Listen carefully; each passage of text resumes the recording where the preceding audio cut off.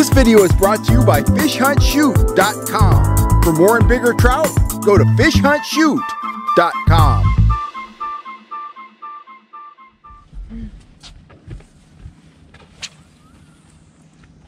you get there? Yeah, better. Hit down and watch the line like I showed you. Okay, there. Now, up, set, reel. Oh, another big one. You pay attention. I like that. You did that perfectly. Absolutely perfect, Kevin. Thank you.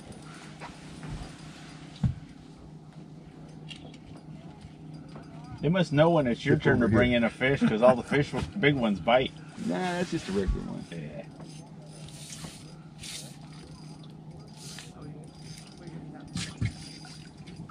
Come here. You come alive now. Over there.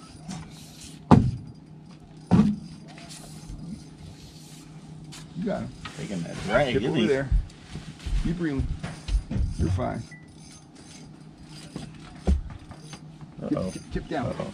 Get him out from under that rope. There you go. Lead him around like a dog on a leash. Quite a fight there. I'm telling you.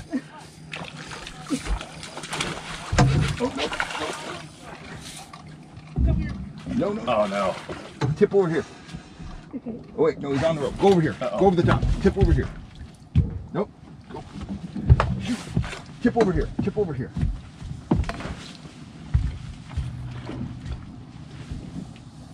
You went all the way around it. Around it, yeah. Okay, open your bail. What? Just open the bail. Okay. Who is right? Who daddy? I'll get the hook out of him, and then I think we can get it off there. Come here. Right there, guys. Nice fish. Okay. Howdy guys, I've been out doing a lot of bait fishing for trout. You know, it's late fall, we're heading into winter. I've been out soaking power bait, inflated worms, stuff like that. I've even been doing some plugging with Castmasters, junior trigger spoons, and lures like that, stuff that I can cast. But howdy guys, Kellogg here. Well, I've been out doing a lot of trout fishing. I've been soaking bait, been soaking power bait, soaking inflated worms. I've been fan casting with, trigger spoon juniors, Castmasters, stuff like that. And of course, for all that work, I've been using a spinning rod, all right? But one of the downsides, well, one of the upsides of a spinning rod is they're very, very easy to cast with. They fight fish great.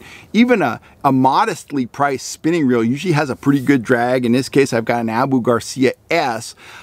Those are the benefits of spinning gear. Number one is that you could cast them really easy, really effectively. An absolute beginner can cast with a spinning rod first day on the water, all right?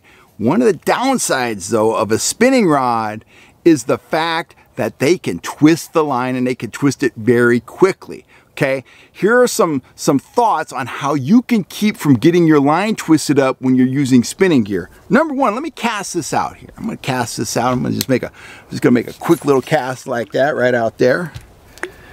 Get that on down there. Okay, now see, I've casted.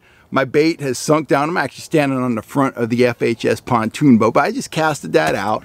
And we all know that if you just, with the bail open after you've casted, if you just turn that handle, that bail will close and you are ready to reel.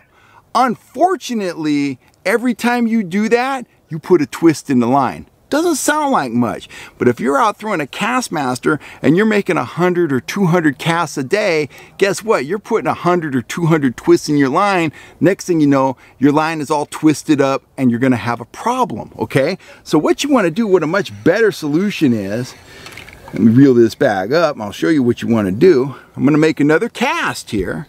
Grab that, cast it out there like that. Hit the water, I'm gonna kind of let it sink. It's sinking down.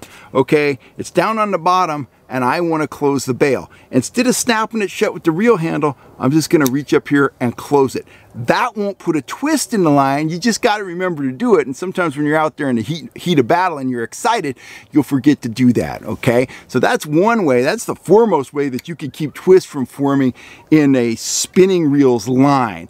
The other thing you want to do is remember, when you've got a conventional casting reel, if you're reeling on a fish and he's running and he's pulling out drag, well, it's fine. You can't twist the line.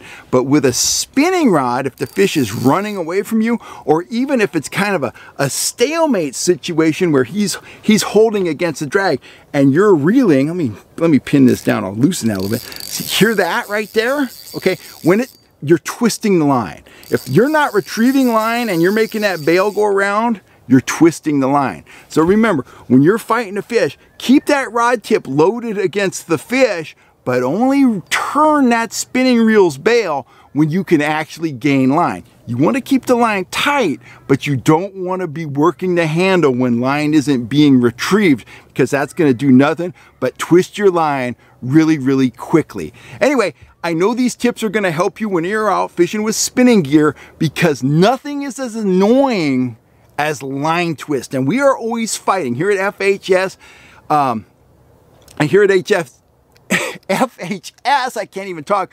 We are always fighting line twist, and that's what you can do if you're using spinning gear to battle line twist. If you're looking for gear, spinning rods, more, or if you want to book a fishing trip with me up at Collins Lake, get on over to fishhuntshoot.com and we will hook you up with what you're looking for. Thanks a lot, guys. I'm Kel Kellogg. Let's go fishing.